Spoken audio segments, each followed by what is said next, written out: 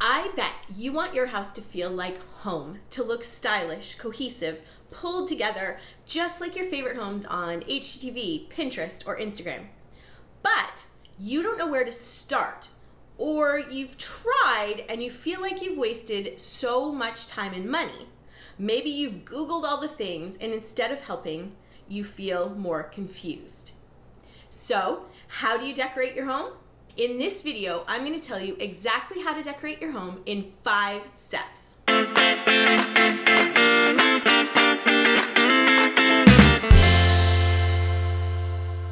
Most people try to decorate like this. They see a room they like on Pinterest and they think maybe that's how they want their space to look.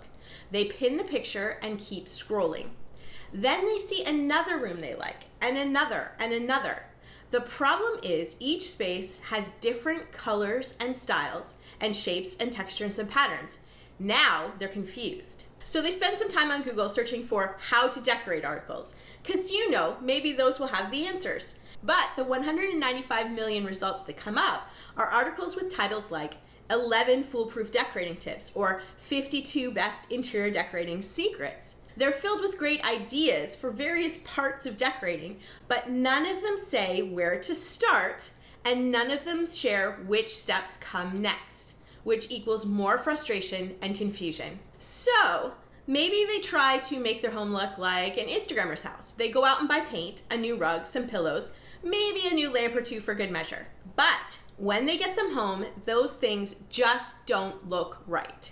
Or maybe they go out looking for decor and become so overwhelmed with all the options that they just can't choose anything. Or maybe they want to use what they already have, but they just can't quite pull it all together. And no matter how many times they rearrange the furniture, the room still looks off. Now that they've wasted oodles of time and money, they're no further ahead. They're left scratching their head asking, why can't I just figure out this decorating thing already? Does any of that sound familiar? Are you stuck with spaces you don't like in your home? Are you wondering how on earth to do this decorating thing?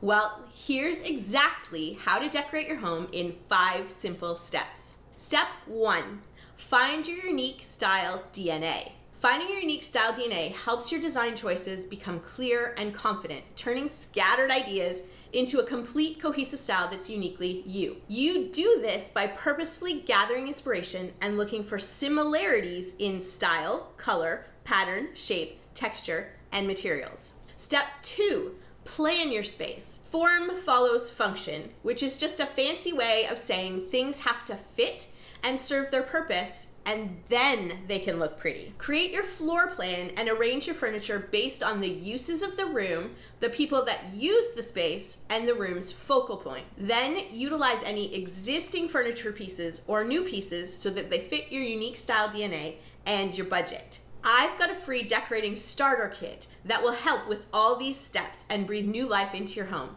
There's a link in the description below. Check it out. Step 3. Add curtains, rugs, and lighting. We underestimate the design power that the right area rug, well-hung drapery, and some good lighting have in a room, while we overestimate the power of all those pretty little things that we want to bring home from Target and Home Goods or HomeSense or anywhere else. After you've got the floor plan sorted, the curtains, rugs, and lighting come next. Step 4 is to decorate the walls. That means paint, art, feature or focal walls, trim, wall treatments, anything like that. Like a builder patiently waits for the foundation to set, decorating your walls only after the essential elements, the furniture, area rugs, drapery, and lighting, are in place ensures that you get your decor right without any more time or money wasted. And although it may seem counterproductive to paint after your furniture is in place, you really can't choose your paint colors well until the previous steps are done. And you can't choose the size of art that you need until the curtains and other things like that are in place. Step